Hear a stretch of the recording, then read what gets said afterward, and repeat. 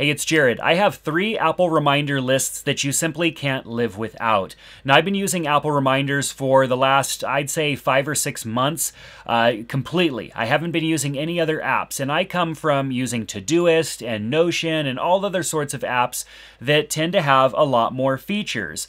But in Apple reminders, I found that it has the feature set that makes sense for me, and the reminders or the to-do app that you'll use is the one that is simple and doesn't have a bunch of friction. And that's what I had done, is added a whole bunch of friction into the process, and I have simplified my system and continue to look for ways to simplify things when my natural tendency is to add complexity. So let's take a look at some of these lists that I have created. First of all, we have the inbox. This is where we drop everything that is new that I have not yet organized. The importance of having an inbox is that you have a simple place to throw new reminders and new tasks. Whether you create them using Siri, you create them on your watch, or whatever device, you just need an easy way to get reminders or to-dos into the Reminders app. And then once they're there, later on when you have a little bit more time, you can come into the app and you can sort all of these out. So let's take a look at creating this folder first, or this list.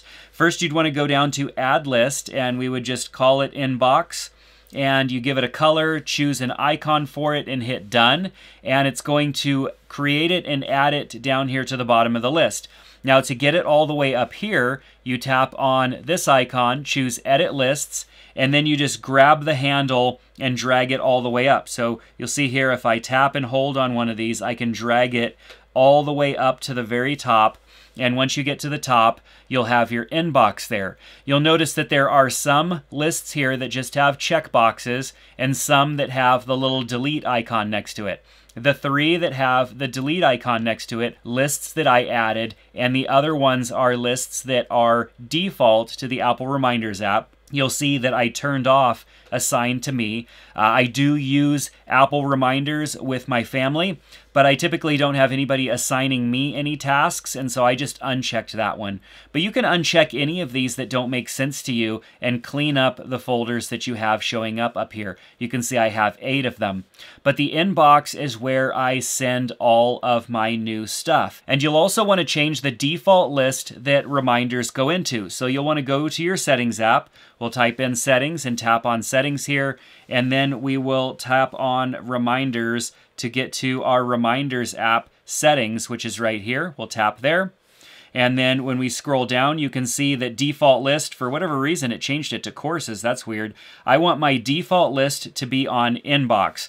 And you can set that on a per device basis. I know on my iPhone it's set to inbox. For some reason on this iPad mini, it got changed to another one. But you want to set that to your inbox so that when you create new reminders, they're automatically going to go into the inbox. And then later on in the day, I might come through here and add a time to them if I didn't do that. I might send them over to the appropriate list. It's very easy for me to do that. I can tap here, tap on the little eye icon, swipe down towards the bottom, and then change the list to something else. I might change that one to work and hit done. Now it's out of my inbox. And then I'm just cleaning out my inbox. And so by the end of the day, or at the end of the day, I would want my inbox essentially to be at 0 and not have any additional tasks left in it. Now the next list that I create is a smart list, and it takes all of my priority tasks and puts them into a folder or a group called Daily Focus. My Daily Focus is where I go to see what I should be working on and what my priorities should be for the day. Let's take a look at that and I'll show you how to set it up. So here is my Daily Focus, and you can see it is a group. These are lists down here. These are groups that have multiple lists in them. And so if I tap on the little icon there and twirl it down, you can see I have low, medium, and top priority. And you can see right here, low, medium, and top priority. And I can also go and reorder these. Perhaps I want top priority on the top and medium priority in the middle. I can reorder so that the high priority is up top and low is down below, just as you can see now. But it's really easy to set set up your reminders so that they show up in these three places. You can see that I have priority 3 here, priority 2 here, and I don't have any priority 1 tasks left. You can look in my inbox, and these tasks down here don't have a priority to them, so they wouldn't even show up in that section at all.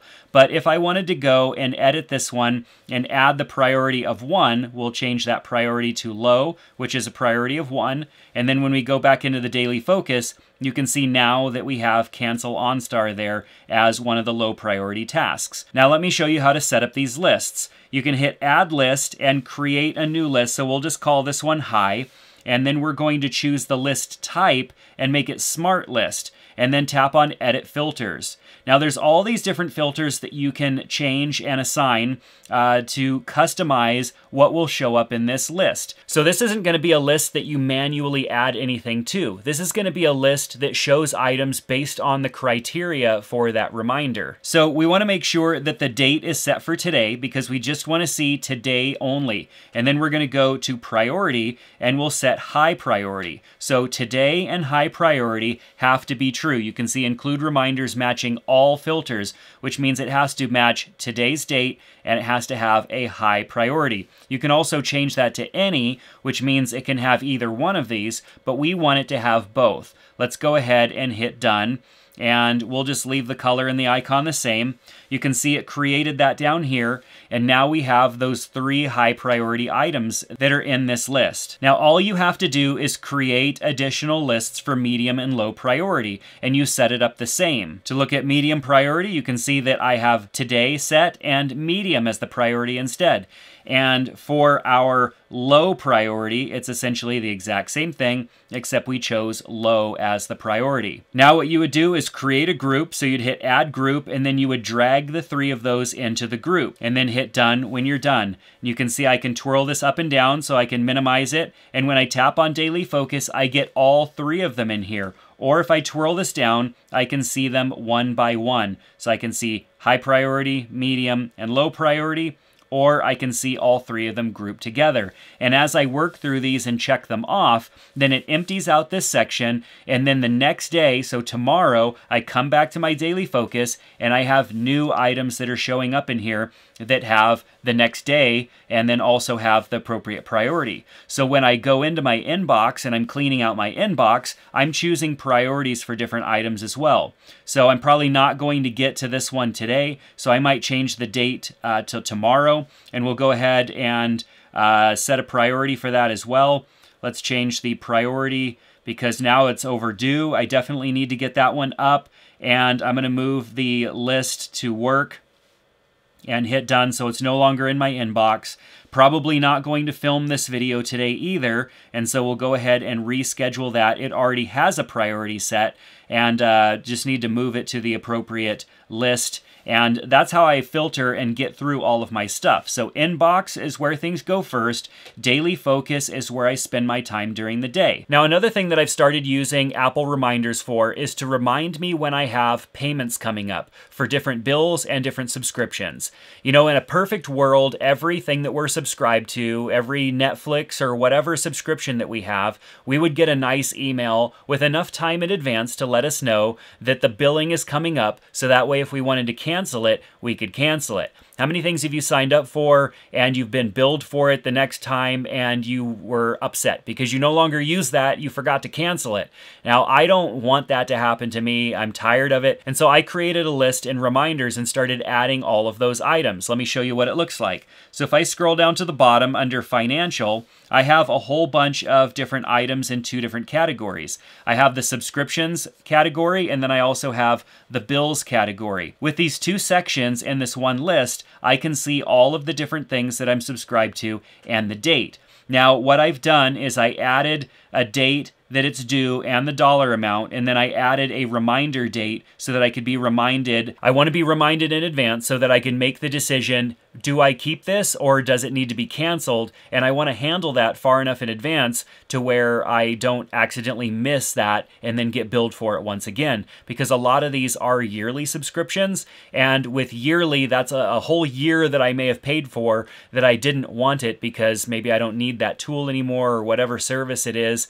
And so I created this list so that I could be reminded of all of the different bills and all of the different subscriptions. And so far, doing that has not only just brought a ton of awareness to all of the things that I was subscribed to, not only just personally for around my household, but also business subscriptions. Those are the ones that get away from you because you have a tool that you need, you sign up for it, maybe you even get a good price on it initially, and then when it comes around again, you end up getting billed for it and it's expensive and you're not using it anymore. In the past, I simply used a note in Apple Notes, and that didn't work because Apple Notes, although it's great and I can make a list of all of those things, it was only as good as me going in and checking that list all the time, and I wasn't doing it. I wasn't checking the list. And so that list became outdated, and I ended up getting billed for things that I didn't use anymore, and adding them into Apple Reminders means that I'm going to get a notification ahead of time. Some things I definitely want to keep, but I want to be aware of those decisions every single time.